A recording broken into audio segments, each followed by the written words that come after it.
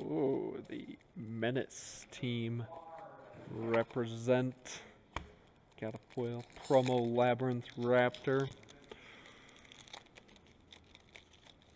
Oh, yeah. I guess we will have a text copy of all of them, so we could... Well, I don't think the card bot thing was tracking foils, so we'd miss that stat, but outside of that, we could actually have some cool... Oh, Porky Parrot! Wow. Oh, man. I did not reposition that camera very well. Sorry, everyone. Just sitting here reading cards without you. That's sweet, though. I love that alt art. Haunted Nightmare. Menace.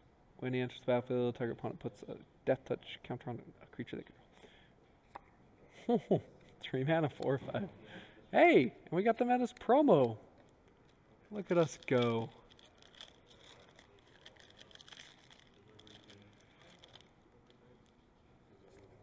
Yeah, it would be really interesting to see what the pool ended up looking like.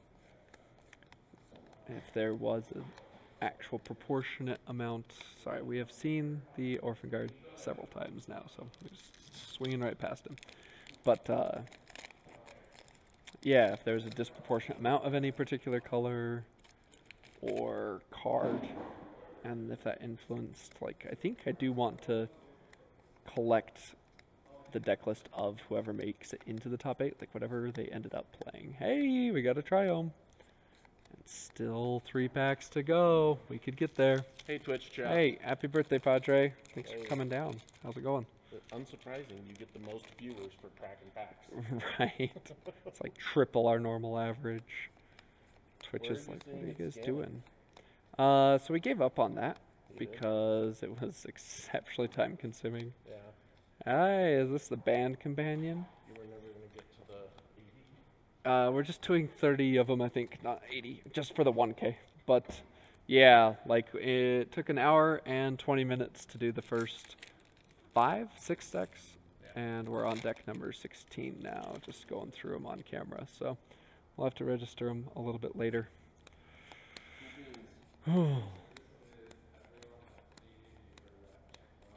Ooh. Pelagor. When this mutates, tap up to X target creatures, or X the number of times it's mutated, and they don't untap.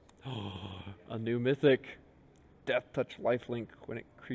Whenever he mutates, you may return any number of target creature cards with total power 10 or less from your graveyard to the battlefield. Holy smokes. And you can play him as a 5/5 for 5 and then mutate onto it, right? Nutter butters. Absolute nutter butters. So you read online on our Ikoria pre-order thing, and we are doing our normal pre-release schedule on Discord.